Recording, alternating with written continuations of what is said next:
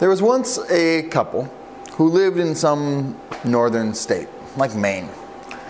And they decided to move to some southern state, like Alabama, for a business venture. And after a while, unfortunately, the business venture didn't quite work out.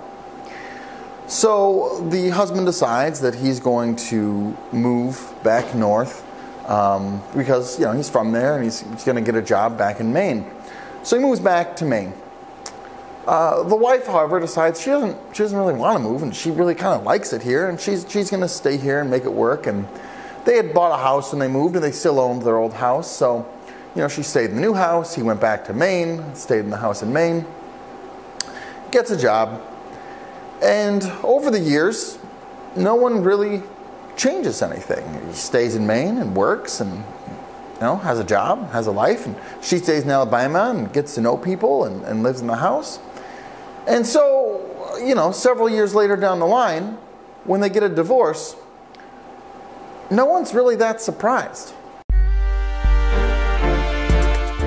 Hello everyone, Dylan Schumacher, Citadel Defense, and in my Twitter feed the past couple days, the conversation about national divorce has been trending recently because MTG from one of the Carolinas, South Carolina, North Carolina, I think it's South Carolina, tweeted that it's time for a national divorce, which is encouraging. And lots of people, flipped out and talked about how that's ridiculous and that's insane. And I have been surprised at the number of people from the right who think that that's a bad idea. Now, maybe I shouldn't be too harsh on them because originally when I heard that idea, I scoffed at it and mocked it. And I've probably done that in a past video on this channel even.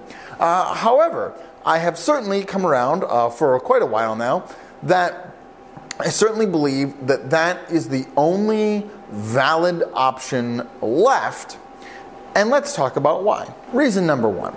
Much like my parable, we live in two different Americas already. And maybe even more than two, you could argue, and I would certainly be open to that. So let's look at guns as an example, because gun laws vary wildly in this country. We have a national gun law, right? It's the Second Amendment. The militia being necessary to the security of the free state, the right of the people to keep and bear arms shall not be infringed. But depending on where you are in America, that is interpreted quite differently, right? So for example, I stand here wearing a pistol, and if I were to simply cross a state borderline, I'm still in America, but I cross into other states, I would instantly become a felon, right? Because I'm not allowed to carry a pistol in those states. And then, sweet irony, my conviction as a felon then invalidates my God-given right to carry a pistol in the state in which I reside. Simply by crossing a state line, I become a felon. It's not like a ticket. It's not like, we don't really like that here, so we're going to fine you a couple $100. It is years. A felony is 10 years in jail, $100,000 fine, right? Like, it is years of my life that I would instantly have to give to the state and be in a prison because of something that I'm doing right now that is 1,000% legal and fully okay. Something I do every day in my life that's just fine, not a problem at all of a sudden becomes a felony. Something which has been guaranteed as a right from a national law level from the Constitution since the founding of the nation. Now, I look at that and I say that's two different countries. That's not the same country. Now, you could argue, of course it is. And however, at the end of the day, look at the results. It's two different Americas. You can look at a bunch of different things with that, right? You can look at abortion laws, for example, right? Half this country believes that abortion is actual murder, like you're literally murdering a human being, and the other half calls it health care. Okay? You look at the transgender and the LGBTQAIP stuff, and you start to get a picture that there are drastically different views. And if you live in New York City, you are living in a different America than if someone lives on the plains of Kansas. Right? Those are completely different Americas. They have different presuppositions about what America is. They have different desires for where America should go. and they have a different understanding of how we should even get there. You look at the race relations stuff, another great example. Half of this country believes that white supremacy is the greatest threat to the nation. The other half has no idea what that is. Right? There is a complete disconnect in how we perceive reality and how we think about this nation. Point number 2, those differences that we have are irreconcilable. Again, this is not something about like we disagree on the corporate tax rate. Well, I think the corporate tax rate should be like 10.7%, and well, that's a little much. I think it should be more like 8.3. Right? This isn't a disagreement like that. This is a disagreement at the core foundation philosophical level that they cannot be reconciled. I believe that murdering babies in the womb is just that, murder. And I think we should treat it legally like murder across the board. There are other people, of course, who would say, oh, that's preposterous. It's healthcare. We're caring for women. It's about women's rights. There's no middle ground there.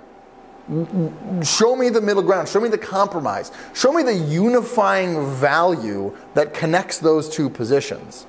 Because it's certainly not like valuing human life, for instance, right? What is the connecting American core value that we're both, committed to, that we're able to work through that difference? There isn't one. And that goes for a variety of issues. Same thing with guns. I believe it's your human God-given right to be able to walk about armed as you please. There are other people who would, of course, call that terrorism and think that that's horrible. And how dare you don't have this right? We need to care about public safety, right? There's no reconciliation there. What's the reconciliation? Oh, well, just give us some of your guns. Well, we're just going to pass these laws and you can't carry it in these places. Well, we're just going to have to register your guns. Like, there's no middle ground or compromise in that position. Same thing goes with the transgenderism and the LGBTQIAP thing, right? We're only going to mutilate some little boys and girls' parts and we'll leave some other ones alone. Like, what's the middle ground there? The differences that we have are both cultural and philosophical, and they run to the very core of what we believe about humanity, about morality, and about what America is and should be. There's no reconciling those differences. No matter what side of the fence you're on in that, you have to realize there's no reconciling. There's no way to talk through that. There's no way to come to a place of agreement because none of us value the same thing. There was a time in this country when, of course, we did believe in core values, right? The people who created this nation had a common belief in core values. Not that they didn't argue and fight, right? Thomas Jefferson and John Adams were famously friends, then not friends for a very long time, and then reconciled at the end of their lives. And they both, Penn helped create the Constitution, they both helped start the Revolution, they both led the nation through it, they were both president. Like, they both cared deeply about America and liberty. However, they had differences that they debated on and how they thought it should be done exactly. But at the end of the day, they had some core values that they shared. You show me the last president who shared core values with the last president before him, and I'll show you a unified nation. We haven't had that, at least my entire adult lifetime, probably longer. This is not something that is just brand new. It feels like, this just happened. How are we so divided all of a sudden? But the truth is that we have been at this and slowly building that division as a nation for decades. For decades, this nation has been growing apart and growing into two different Americas. And so one day you wake up and you wonder why mom and dad don't love each other anymore. The divorce, if you want to call it that, and a lot of people will equate that right with civil war. Well, that's what he means. That's not what I mean. I don't think those are necessarily the same thing. They certainly don't have to be. The divorce is coming, whether you want it to or not. We are definitely past the point of no return for this nation. Because even if all of these cultural issues don't boil over between the people, at this point, the federal government is so bloated and so incompetent that it is going to collapse under its own weight. And like we have seen in history hundreds of times before, a government will no longer be able to do the things that it says it should be able to do, and it will just crumple. And the people will be left to pick up the pieces. This has happened with countless empires throughout history, and we're just another example, and it's really that simple. So to me, the question is not like if, the question is just when. The federal government is so fat and grotesque and lacks so much competence, it will no longer be able to sustain itself to exercise the authority and power that it once enjoyed. So the only question in my mind really becomes not when, but how bad is it going to be when it happens? Point number 4, and don't get me wrong here, I am under zero illusion that the communists would ever be willing to come to the table and say, well, let's just divide up this fairly and evenly, right? This won't happen. That's not going to be a thing that would happen. All as much as I would like it to happen, I do not believe that the communists could ever let something go. Their religion demands that you comply. So for them to let you go is counter to their religion. They can't do it. There's a reason they had to build the Iron Curtain, right? There's a reason they had to build the Berlin Wall. They can't let people leave. Because if they let people leave, it doesn't work, right? They have to demand your compliance. They have to demand your acceptance. That's what the entire religion is built on. So I'm under no illusions that we could, come to the table and we could just agree. I would love for that to happen, but of course the communists could never let that happen. So again, I think that's why we'll get there, because of the collapse of the federal government power and their authority, rather than because of any mutual agreement we happen to reach. Point number 5. There's just a severe lack of trust in the government. Again, roughly half the nation believes that voting doesn't actually mean anything anymore. We've lost faith in our elections, which was our central mechanism for self-governance. So if at least half of the nation has zero faith, and getting into the negative faith, in government and the institutions that we once put our trust and faith in, well, then again, where can that go? And this is one of the reasons I think libertarians just completely miss. They completely dismiss cultural factors or problems like, again, guns, abortion, trans stuff. They completely dismiss all those factors, which is a huge mistake. And then they say, oh, listen, if we just reduce the size of the federal government, then we could actually do federalism. Like we could go back and, the states could kind of be different and that'd be good, but we'd be governed by the same federal law and, we could turn the clock back. I can't think of one empire in history that's ever been able to successfully turn the clock back.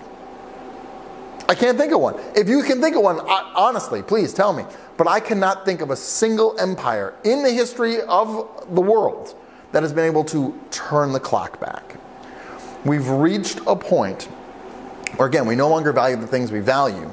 And because we've lost that faith in the government, people like me, for instance, will have no interest in putting my faith back in the government as long as I live ever again. You can't turn that clock back. You can't restore faith in governing institutions after it has been so thoroughly stomped underfoot, lit on fire, and then sent into a pit of venomous snakes.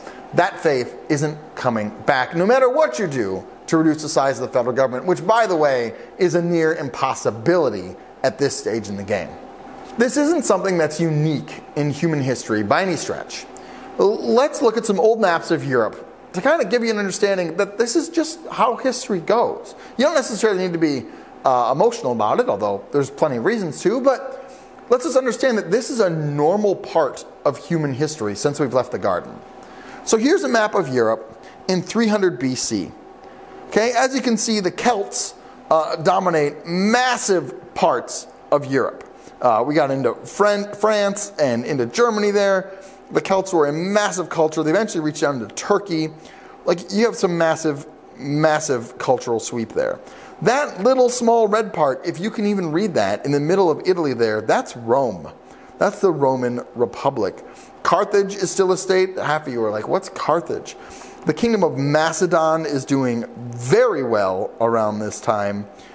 And then of course, you have the Seleucid Empire, which is another Greek empire after Alexander the Great died, over there in Turkey.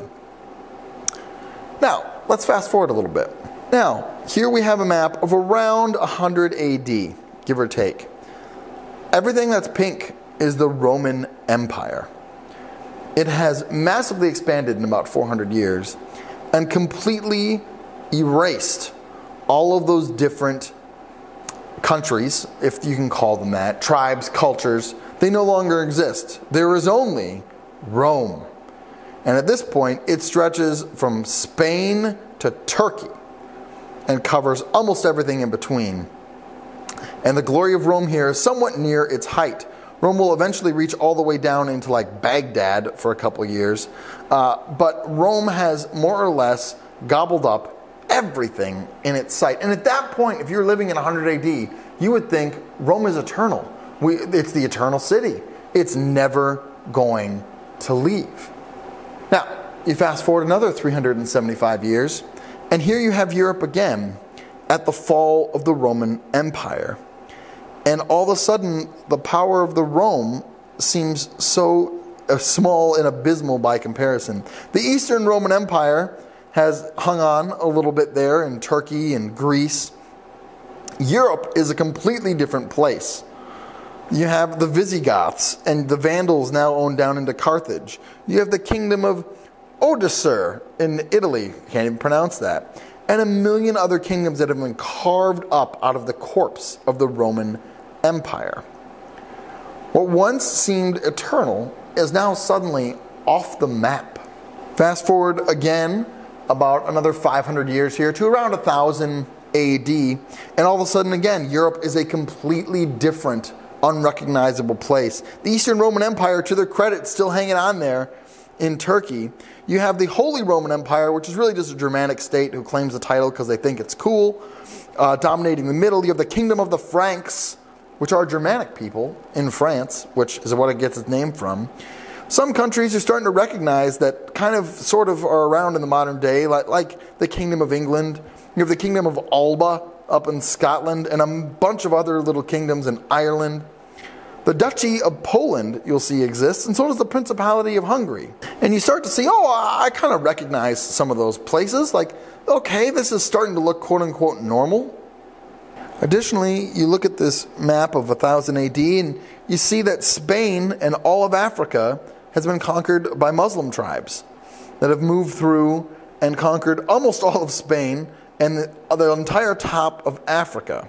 You fast forward to 1500 AD, which is another about 500 years, and okay, the Holy Roman Empire is kind of still a thing, and England and Scotland and Ireland have kind of solidified a little bit.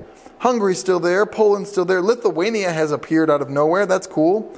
The Ottoman Empire has arisen to crush the Eastern Roman Empire, and that no longer exists. Russia's kind of on the map now, and Spain and Portugal, okay, it's starting to look normal here. You fast forward to 1914, almost just over 100 years ago, and it's a completely different place yet again.